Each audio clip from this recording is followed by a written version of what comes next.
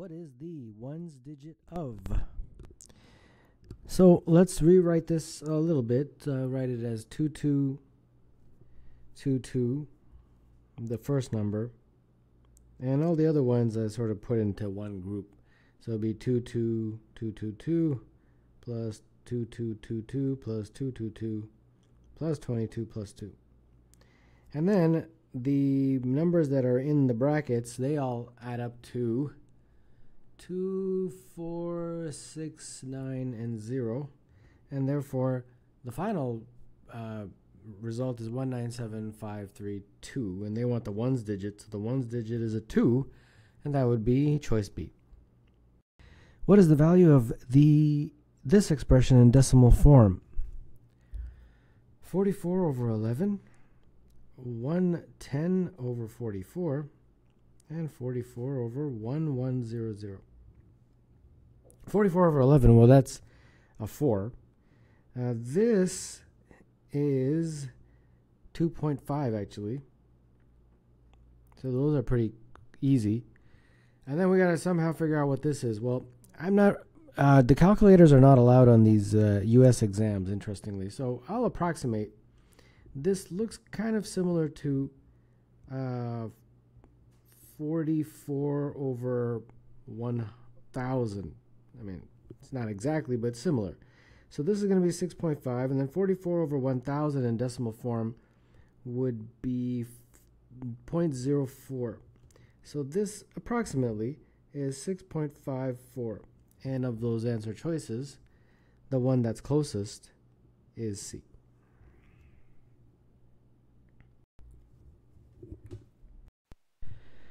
Four squares of side length 4, 7, 9, and 10 units are arranged in increasing size order so that their left edges and bottom edges align.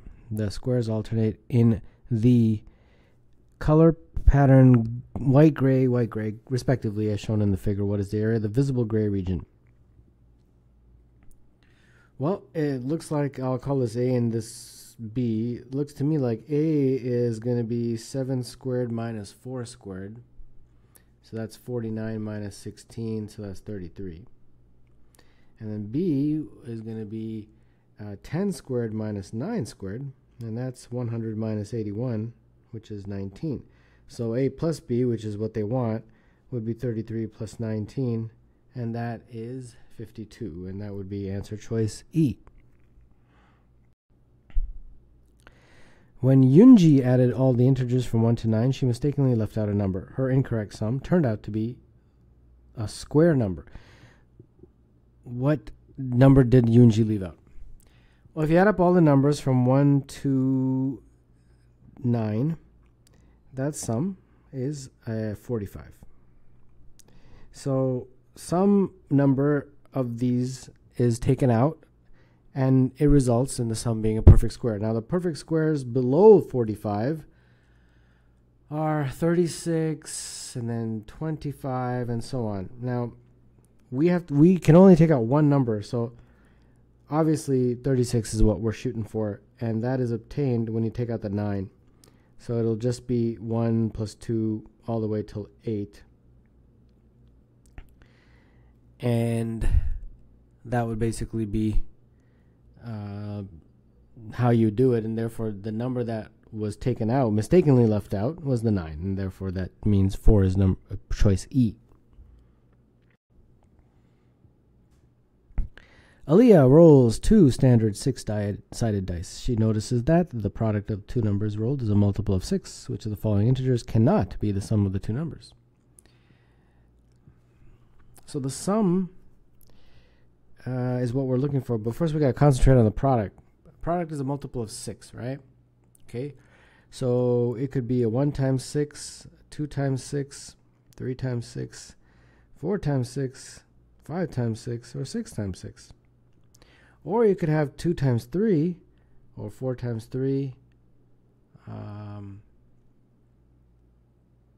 That's going to be 6, or 6 times 3.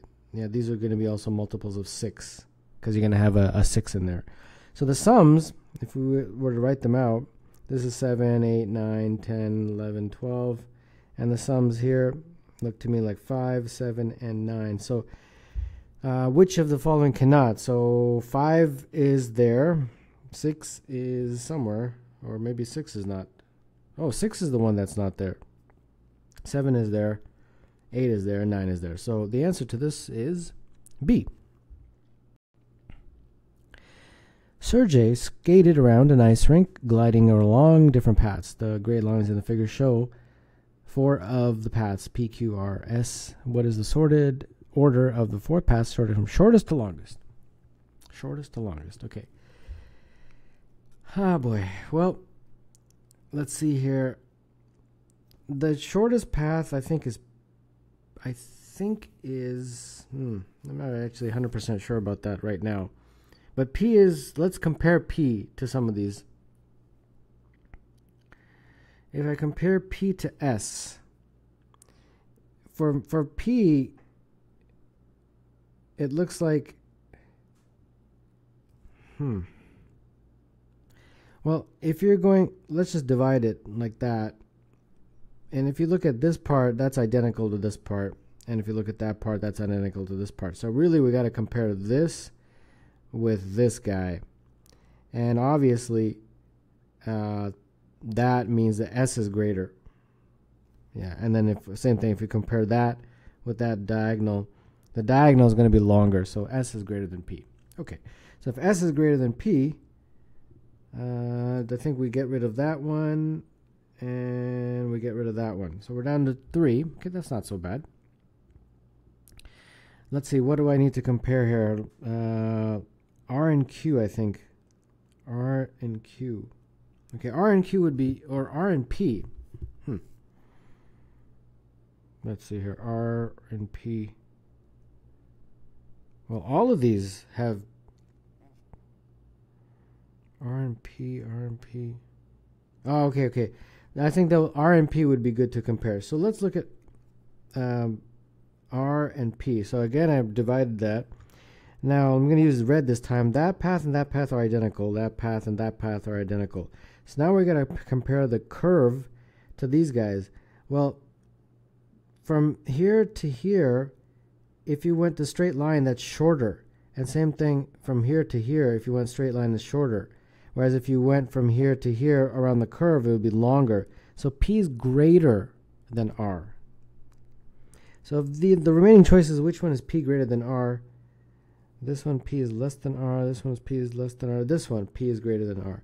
So D is the right answer to this question with a little bit of analysis.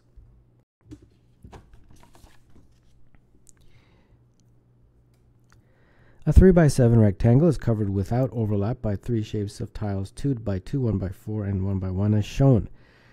What is the minimum possible number of 1x1 tiles used? Okay. Let's see here. So let's see what we can do, and let me use red. So this guy, let's place it here. Let's place it here, and let's place it here.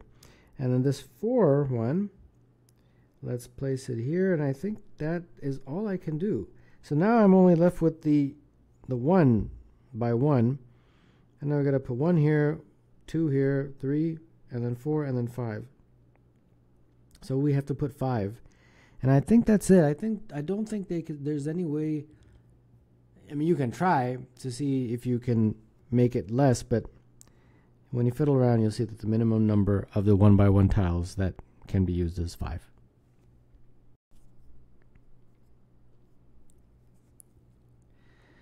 On Monday, Ty has $2 every day. He either gains 3 or doubles the amount of money he had on the previous day. How many different dollar amounts could Ty have on Thursday, 3 days later? We have Monday, Tuesday, Wednesday, and Thursday. So let's fiddle around with this and see what we get. On Monday, we start with $2. So we have 2 choices now for Tuesday. He can either gain $3 and go up to 5, or he can double and go to 4. Okay, well, if he went to 5, he can gain $3 and go to 8, or double and go to 10. If it was 4, he can gain $3 and go to 7, or double and go to 8. And then we do this once again. 8 can go up to 11, or double and go to 16. 10 can go to 13 or double and go to 20. 7 can go to 10 or double and go to 14.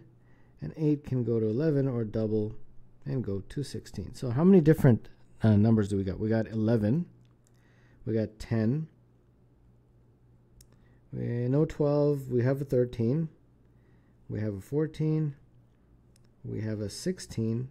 And we have a 20. So how many different is, I guess, the key word? 1, 2, 3, 4, 5, 6 different. So the answer to this is D. All the marbles in Maria's collection are red, green, or blue. Maria has half as many red as green, twice as many blue as green. Which of the following could be the total number of marbles? We have red, green, and blue. So we have half as many red as green. So if this is x, this is 2x. And then we have twice as many blue as green. So if this is 2x, this is 4x. So the total would be x plus 2x plus 7 plus 4x, which is 7x. So the total is a multiple of 7. And of these, the only multiple of 7 in the answer choices is E, which of course would be 7 times 4. In January 1980, the Mauna Loa observation recorded carbon dioxide levels of 338. Over the years, the average CO2 reading has increased by about 1.515 ppm each year. What is the expected CO2 level in ppm in January 2030? Round your answer to the nearest integer. So it's starting at 338, and we're going from 1980 to 230, so that's 50 years, right? So plus 50, and each year it's 1.515. Okay, so I guess we have to do this math. It would be 338 plus 75.75. I just multiplied by 100 and divided by 2. So then when you add this, it would be 413.75. And to the nearest integer, that's 414. And therefore the answer would be B.